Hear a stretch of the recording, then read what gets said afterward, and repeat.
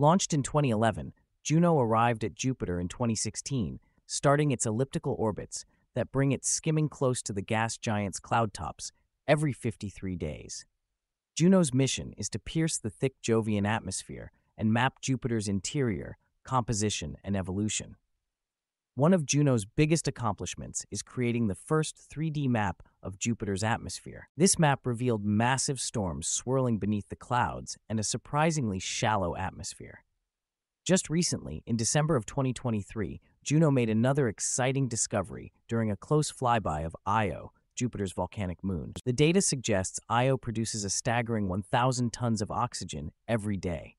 Juno's incredible journey is far from over. With its extended mission ending in 2025, this intrepid probe will continue to unveil the wonders of Jupiter and its moons.